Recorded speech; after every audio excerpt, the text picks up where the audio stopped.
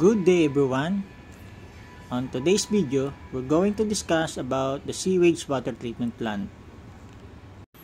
This is our sewage water treatment plant, and we discovered that there is a small problem on the alarm.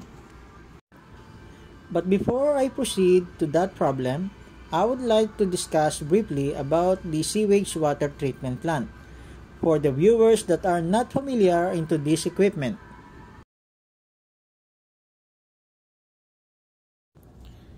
Here is the sample drawing of a sewage water treatment plant. It is vessel equipment used to remove any pollutant from sewage water before releasing it from the vessel to the sea. All water from galley, toilet, shower room will go to sewage water treatment plant to make it clean before discharging it from the vessel to the sea to avoid any marine pollution. It have three main chambers. First is the aeration chamber, second is the settling chamber, third is the chlorination chamber, where the clean or treated water will be ready to discharge from the vessel to the sea automatically by means of discharge pump motor. Now let's go back to the alarm that I mentioned before. Sewage water treatment plant have two alarms. One is the sewage water treatment plant high level alarm, and the number two is the sewage water treatment failure.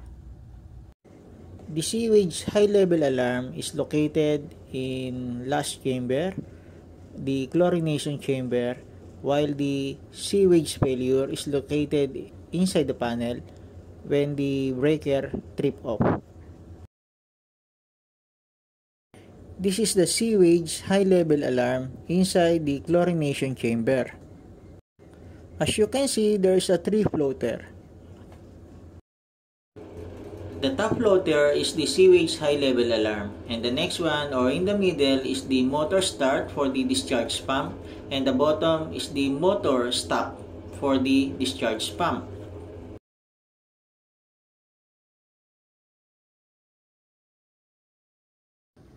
Mostly, we check and clean all 3 floaters, but now we just only test the high level alarm.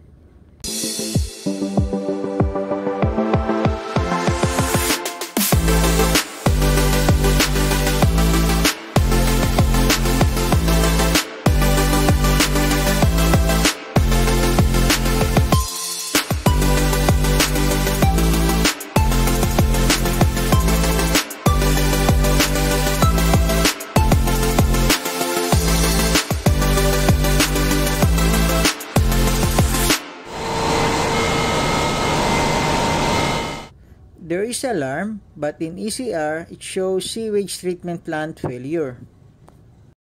The sewage treatment plant failure is activated, but it's supposed to be the sewage treatment plant high level alarm. On this moment, I got an idea what is the problem, but I need to test the other alarm. This is the sewage water treatment plant electrical panel. To test the other alarm, just only switch off all the breaker.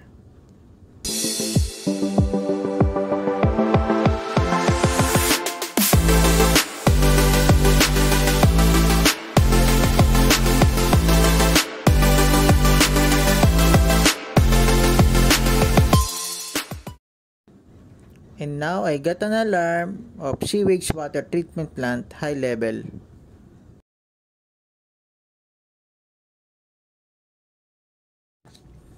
I noticed the new wiring inside the panel, only for the 2 alarm, that could be interchanged during the rewiring.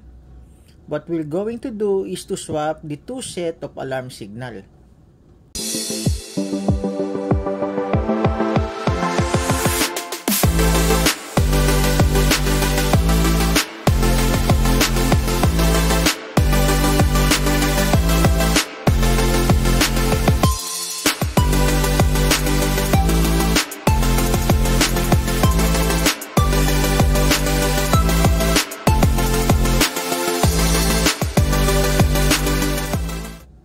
If you were going to test the voltage across this tool wire, you will get 24 volts DC. After swapping the two alarms, now we're going to test the sewage water treatment plant failure.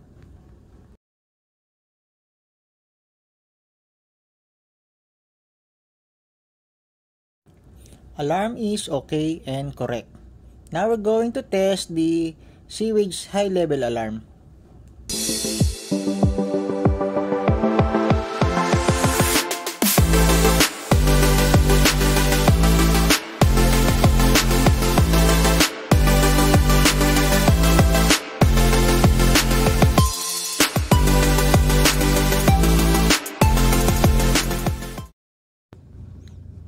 And now the two alarms is okay.